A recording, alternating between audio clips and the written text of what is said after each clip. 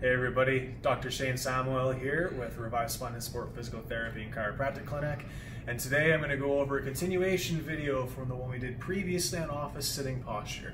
So over here we're going to have our model, and we can already notice he's in a good sitting position. Today I want to go over 2 hacks to be able to essentially create a reset button for your posture.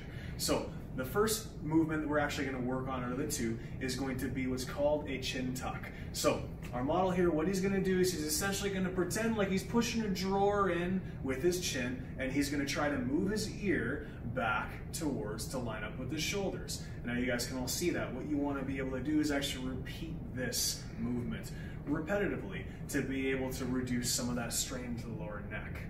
The second movement I'm going to have you do is you're going to take a towel, and the model is going to place the towel around the back of his head, not his neck. Yeah, good correction there.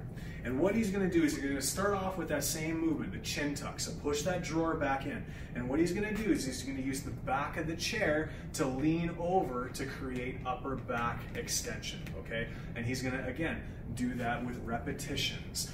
This idea here, what we want to be able to do is we want to be able to repeat a movement over and over and over again to essentially grease the groove to get that posture back set in a good position. Now, last thing I'd like to remind you all of is if you are dealing with pain, make sure you guys get an assessment done by a physio or a chiropractor. It really helps out a ton. Hope you guys stay safe. Thank you for watching.